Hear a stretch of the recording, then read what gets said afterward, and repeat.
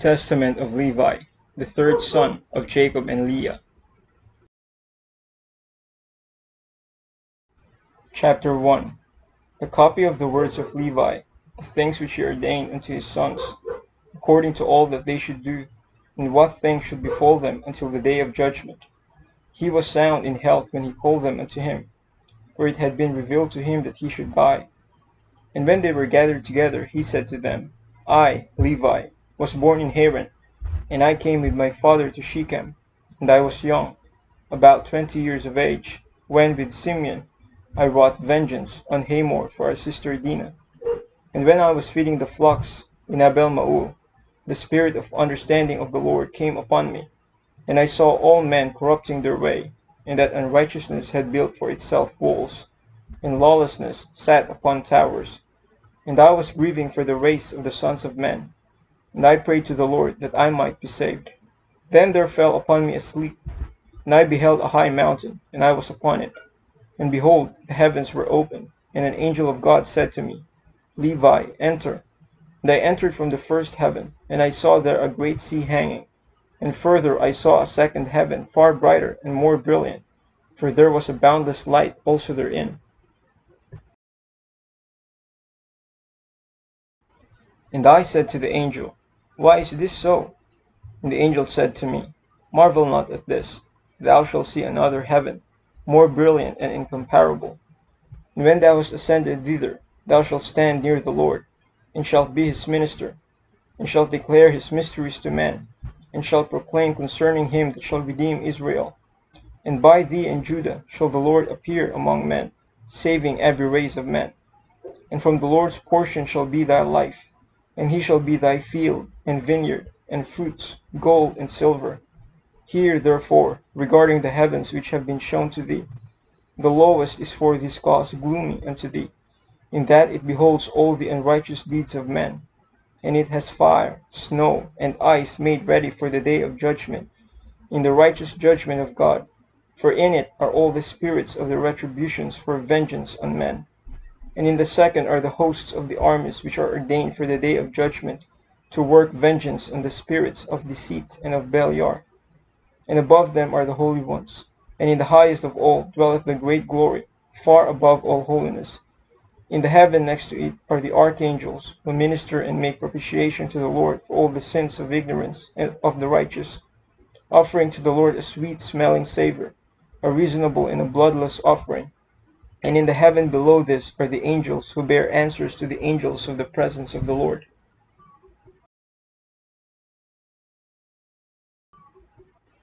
And in the heaven next to this are thrones and dominions, in which always they offer praise to God. When therefore the Lord looketh upon us, all of us are shaken. Yea, the heavens and the earth and the abysses are shaken at the presence of his majesty. But the sons of men, having no perception of these things, sin and provoke the Most High. Chapter 2. Now therefore know that the Lord shall execute judgment upon the sons of men. Because when the rocks are being rent, and the sun quenched, and the waters dried up, and the fire cowering, and all creation troubled, and the invisible spirits melting away, and Hades taketh spoils through the visitations of the Most High, men will be unbelieving, and persist in their iniquity. On this account with punishment shall they be judged. Therefore the Most High hath heard thy prayer, to separate thee from iniquity, and that thou shouldest become to him a son, and a servant, and the minister of his presence. The light of knowledge shalt thou light up in Jacob, and as the sun shalt thou be to all the seed of Israel. And there shall be given to thee a blessing, and to all thy seed, until the Lord shall visit all the Gentiles in his tender mercies forever.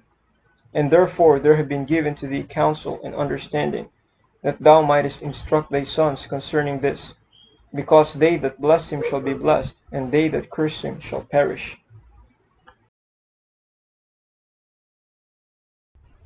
And thereupon the angel opened to me the gates of heaven, and I saw the holy temple, and upon the throne of glory the Most High. And he said to me, Levi, I have given thee the blessing of the priesthood until I come and sojourn in the midst of Israel. Then the angel brought me down to the earth, and gave me a shield and a sword, and said to me, Execute vengeance on Shechem because of Dinah thy sister, and I will be with thee, because the Lord hath sent me. And I destroyed at that time the sons of Hamor, as it is written in the heavenly tables. And I said to him, I pray thee, O Lord, tell me thy name, that I may call upon thee in a day of tribulation. And he said, I am the angel who intercedeth for the nation of Israel, that they may not be smitten utterly, for every evil spirit attacketh it. And after these things I awaked, and blessed the Most High, and the angel who intercedeth for the nation of Israel and for all the righteous. Chapter 3. And when I was going to my father, I found a brazen shield, wherefore also the name of the mountain is Aspis, which is near Gebal, to the south of Abila. And I kept these words in my heart. And after this I counseled my father, and Reuben my brother, to bid the sons of Hamor not to be circumcised, for I was zealous because of the abomination which they had wrought in my sister. And I slew Shechem first, and Simeon slew Hamor. And after this my brothers came and smote that city with the edge of the sword. And my father heard these things and was wroth, and he was grieved in that they had received the circumcision. And after that had been put to death, and in his blessings he looked amiss upon us. For we sinned because we had done this thing against his will, and he was sick on that day. But I saw that the sentence of God was for evil upon Shechem, for they sought to do to Sarah and Rebekah, as they had done to Dinah our sister, but the Lord prevented them. And they persecuted Abraham our father when he was a stranger, and they vexed his flocks when they were big with young. And Eblaim, who was born in his house, they most shamefully handled. And thus they did to all strangers, taking away their wives by force, and they banished them. But the wrath of the Lord came upon them to the uttermost. And I said to my father Jacob, By thee will the Lord despoil the Canaanites, and will give their land to thee, and to thy seed after thee. For from this day forward shall Shechem be called a city of imbeciles. For as a man mocketh a fool, so did we mock them. Because also they had wrought folly in Israel by defiling my sister. And we departed and came to Bethel. And there again I saw a vision as the former, after we have spent there 70 days. And I saw 7 men in white raiment, saying unto me, Arise, put on the robe of the priesthood, and the crown of righteousness, and the breastplate of understanding, and the garment of truth, and the late of faith, and the turban of the head, and the ephod of prophecy.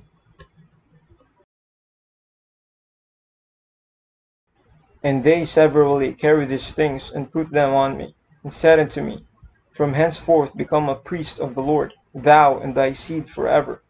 And the first anointed me with holy oil, and gave to me the staff of judgment.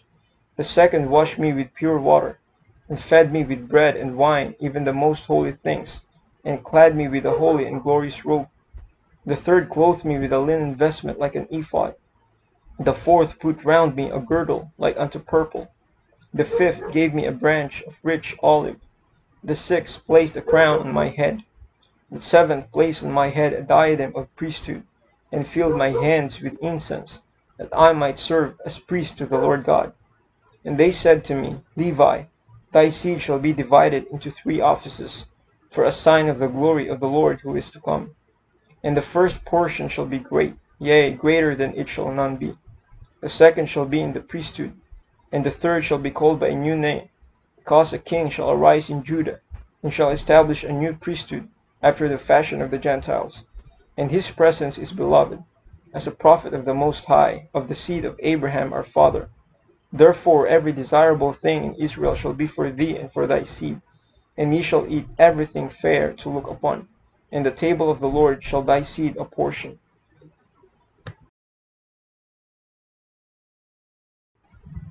And some of them shall be high priests, and judges, and scribes, for by their mouth shall the holy place be guarded.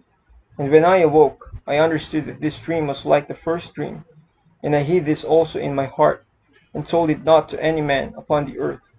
And after 2 days I and Judah went up with our father Jacob to Isaac our father's father. And my father's father blessed me according to all the words of the visions which I had seen. And he would not come with us to Bethel. And when we came to Bethel, my father saw a vision concerning me, that I should be their priest unto God. And he rose up early in the morning, and paid tithes of all to the Lord through me. And so we came to Hebron to dwell there. And Isaac called me continually to put me in remembrance of the law of the Lord, even as the angel of the Lord showed unto me. And he taught me the law of the priesthood of sacrifices, whole burnt offerings, firstfruits, freewill offerings, peace offerings. And each day he was instructing me, and was busied on my behalf before the Lord, and said to me, Beware of the spirit of fornication, for this shall continue, and shall by thy seed pollute the holy place. Take therefore to thyself a wife without blemish or pollution, while yet thou art young, and not of the race of strange nations.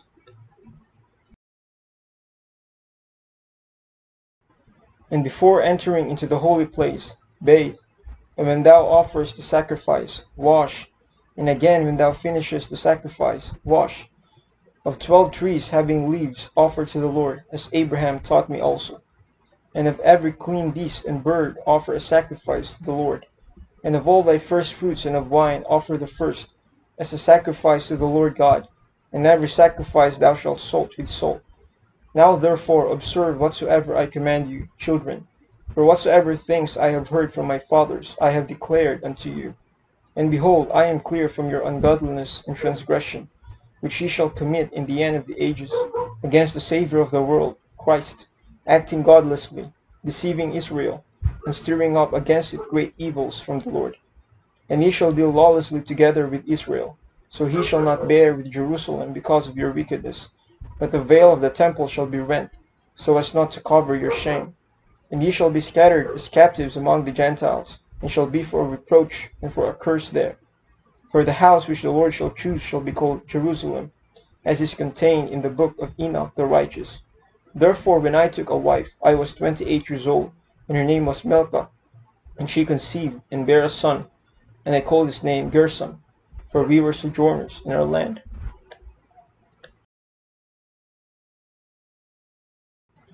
And I saw concerning him that he would not be in the first rank. And Kohath was born in the 35th year of my life, towards sunrise. And I saw in a vision that he was standing on high in the midst of all the congregation. Therefore I called his name Kohath, which is, beginning of majesty and instruction. And she bare me a third son, in the 40th year of my life.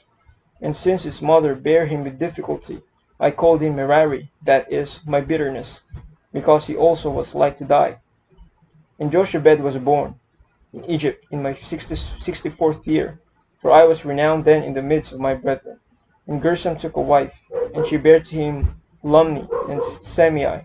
And the sons of Kohath, Amram, and Issachar, Hebron, and Ozil. And the sons of Merari, Muli, and Moses. And in the 94th year, Amram took Jochebed my daughter to him to wife, for they were born in one day, he and my daughter. 8 years old was I when I went into the land of Canaan, and 18 years when I slew Shechem.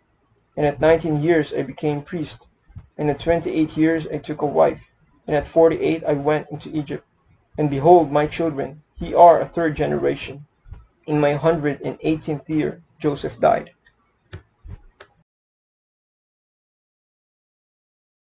Chapter 4. And now, my children, I command you, fear the Lord your God with your whole heart, and walk in simplicity according to all his law. And do ye also teach your children letters, they may have understanding all their life, reading unceasingly the law of God. For everyone that knoweth the law of the Lord shall be honored, and shall not be a stranger whithersoever he goeth. Yea, many friends shall he gain more than his parents, and many men shall desire to serve him, and to hear the law from his mouth. Work righteousness, therefore, my children, upon the earth, that ye may have it as a treasure in heaven. And sow good things in your souls, that ye may find them in your life. But if ye sow evil things, ye shall reap every trouble and affliction. Get wisdom in the fear of God with diligence. For though there be a leading into captivity, and cities and lands be destroyed, and gold and silver and every possession perish, the wisdom of the wise naught can take away, save the blindness of ungodliness, and the callousness that comes of sin. For if one keep oneself from these evil things, then even among his enemies shall wisdom be a glory to him, and in a strange country a fatherland, and in the midst of foes shall prove a friend. Whosoever teaches noble things, and does them, shall be enthroned with kings, as was also Joseph my brother.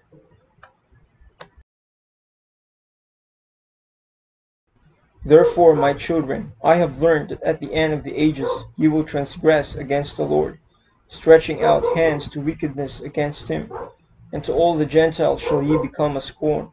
For our father Israel is pure from the transgressions of the chief priests, who shall lay their hands upon the Saviour of the world. For as the heaven is purer in the Lord's sight than the earth, so also be ye, the lights of Israel, purer than all the Gentiles. But if ye be darkened through transgressions, what therefore will all the Gentiles do, living in blindness? Yea, he shall bring a curse upon our race, because the light of the law which was given for to lighten every man, this ye desire to destroy by teaching commandments contrary to the ordinances of God. The offerings of the Lord ye shall rob, and from his portion shall ye steal choice portions, eating them contemptuously with harlots. And out of covetousness ye shall teach the commandments of the Lord. Wedded women shall ye pollute, and the virgins of Jerusalem shall ye defile. And with harlots and adulteresses shall ye be joined, and the daughters of the Gentiles shall ye take to wife, purifying them with an unlawful purification. And your union shall be like unto Sodom and Gomorrah. And ye shall be puffed up because of your priesthood, lifting yourselves up against men, and not only so, but also against the commands of God. For ye shall contemn the holy things with jests and laughter. Therefore the temple, which the Lord shall choose, shall be laid waste through your uncleanness, and ye shall be captives throughout all nations. And ye shall be an abomination unto them, and ye shall receive reproach and everlasting shame from the righteous judgment of God. And all who hate you shall rejoice at your destruction. And if you were not to receive mercy through Abraham, Isaac, and Jacob our fathers, not one of our seed should be left upon the earth. And now I have learned that for 70 weeks ye shall go astray, and profane the priesthood, and pollute the sacrifices. And ye shall make void the law, and set at naught the words of the prophets by evil perverseness. And ye shall persecute righteous men, and hate the godly. The words of the faithful shall ye abhor. And the man who reneweth the law in the power of the Most High, ye shall call a deceiver. And at last ye shall rush upon him to slay him, not knowing his dignity, taking innocent blood through wickedness upon your heads. And your holy places shall be laid waste even to the ground because of him.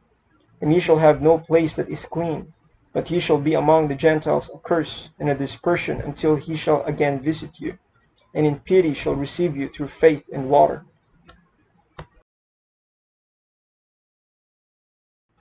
Chapter 5. And whereas ye have heard concerning the 70 weeks, hear also concerning the priesthood.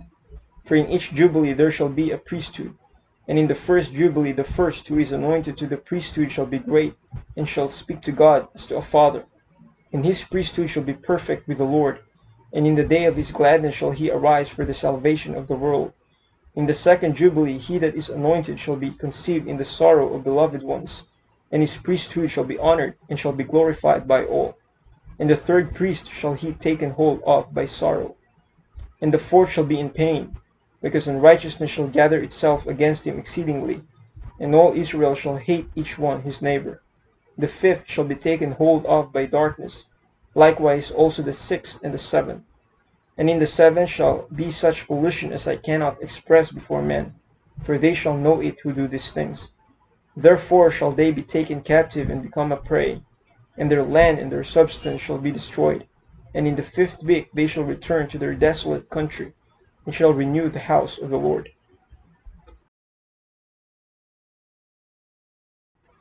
And in the seventh week shall become priests, who are idolaters, adulterers, lovers of money, proud, lawless, lascivious, abusers of children and beasts.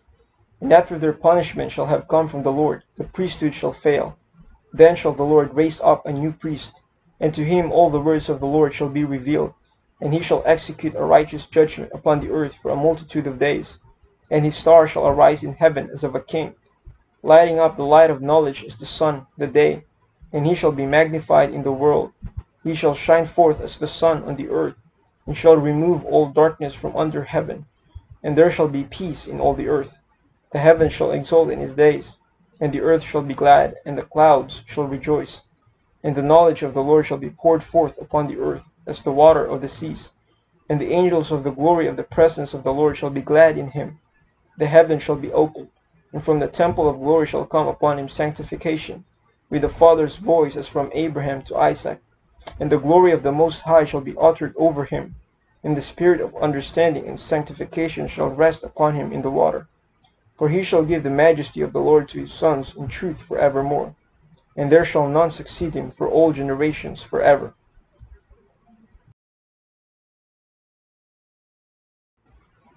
And in his priesthood the Gentiles shall be multiplied in knowledge upon the earth, and enlightened through the grace of the Lord. In his priesthood shall sin come to an end, and the lawless shall cease to do evil. And he shall open the gates of paradise, and shall remove the threatening sword against Adam. And he shall give to the saints to eat from the tree of life, and the spirit of holiness shall be on them. And Beliar shall be bound by him, and he shall give power to his children to tread upon the evil spirits. And the Lord shall rejoice in his children, and be well pleased in his beloved ones forever. Then shall Abraham and Isaac and Jacob exult, and I will be glad, and all the saints shall clothe themselves with joy. And now, my children, ye have heard all. Choose therefore for yourselves either the light or the darkness, either the law of the Lord or the works of Beliar. And his sons answered him, saying, Before the Lord we will walk according to his law. And their father said unto them, The Lord is witness, and his angels are witnesses, and ye are witnesses, and I am witness, concerning the word of your mouth. And his sons said unto him, We are witnesses. And thus Levi ceased commanding his sons, and he stretched out his feet on the bed, and was gathered to his fathers, after he had lived 137 years. And they laid him in a coffin, and afterwards they buried him in Hebron, with Abraham, Isaac, and Jacob.